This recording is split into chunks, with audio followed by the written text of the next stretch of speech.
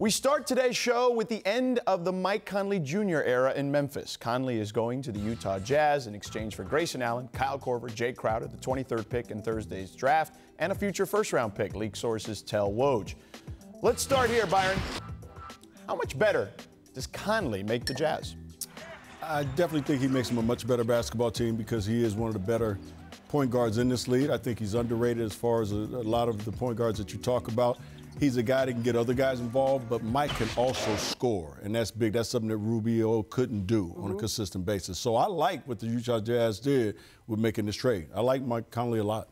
Well, I mean, this is all going to come down to whether he can stay healthy or not, right? I mean, they've had Ricky Rubio, and when they had Rubio, when he was healthy, they were a great basketball team. But when he wasn't healthy, then it puts a different kind of pressure on Donovan Mitchell to play in a role that he's not necessarily suited for. Right. If Conley's healthy and he's able to play the point, that puts Donovan in more of his natural position, which is that scoring combo guard spot. And the Jazz have a whole new look. Byron, how do you feel about this addition and how it helps Donovan Mitchell? Well, again, like Ramona said, it takes a lot of pressure off of him. It doesn't have to necessarily have the ball in his hands all the time. You got another guy who can make plays for himself and for his teammates in Mike Conley. So, again, I really love this backcourt. They're young. Yep. The biggest question is if Mike can stay healthy on a consistent basis, this could be one of the better backcourts in the NBA. They've been a great defensive team already. Yes. Now they add another great defender in Mike Conley. Yes. Teams may find it tough to score like 95, 100 points on this team in today's NBA. Well, Mike's like an opportunistic defender, right? Like he's a crafty guy. He's not the biggest point guard out there, but he's smart. Rubio was too. He just was never out there, right? He was there for a few games here, but you couldn't count on him consistently. Right. I think, though, this is resetting this whole era for the Jazz because Donovan Mitchell is ready to take that next jump, right? We thought he was ready this year, but he's really got to do it this year.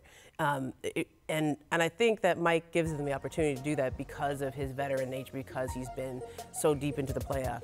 And, of course, look, let's face it, the Jazz are trying to surge in a Western Conference that's up for grabs. So, speaking of the other side of this, though, Memphis is reportedly drafting the heir apparent to Conley in Morant tomorrow night. But, Ramona, did they get enough back for Conley from Utah? I mean, look, if you compare that to the Anthony Davis trade, no, but this is where we get into this in the NBA.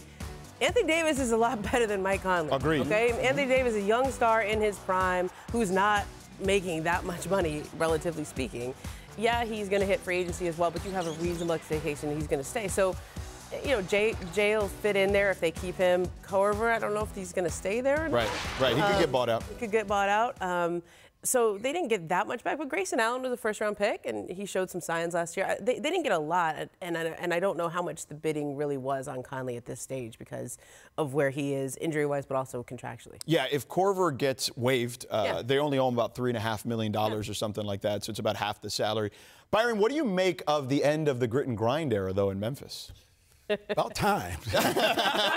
Play some ball, get up and down the floor, have some fun, you know, instead of just trying to grind it out every single night. That ain't the way the game is played anymore. Yeah. You know, everybody's trying to play an up-tempo style of basketball. So now you got some young guys. You're going to have a great little point guard coming in this league at the number 2 pick, and you got some other young guys around him. So I think they have finally figured it out. Listen, you know, Gasol, Conley, those guys were mainstays in Memphis for so many years, and they did extremely well in the Western Conference. So now you have to turn the page, and you're bringing in some fresh faces, some fresh legs. Yep. And that's the way this NBA is right now. It's an up and down type game. And you I'm going the other way. I'm going the other way. You're going to miss grit and grind? I don't want to see no more of that. We saw enough of that in New York. I want to see no more of that. You know, I covered grit grind a couple times during the playoffs. Yeah, got to a conference finals. Yeah, I got to a conference. And this was always a team that I wished could have been healthy all together at the right time, right? That year that they played the Warriors, the first year that in 2015. They were up 2-1. They were up 2-1, and then Conley broke his face. Remember? And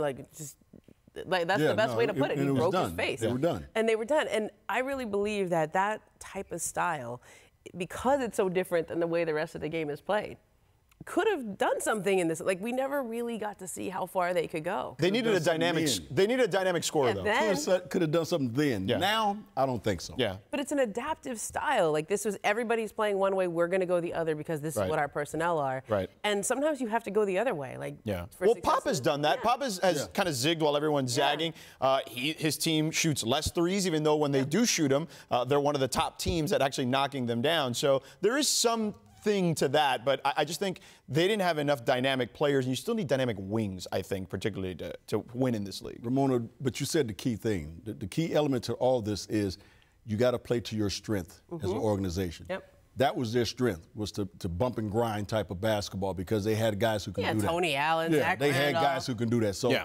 you know, you got to give them a lot of credit. They were able to do it for a number of years. Now that book is kind of being changed a little bit. That team was full of the all back alley team, right? The guys you don't want to fight. You didn't want to fight Zebo. No, you didn't want to fight Tony Allen. You want them to be on your side. Exactly. In the alley. Yeah, for sure.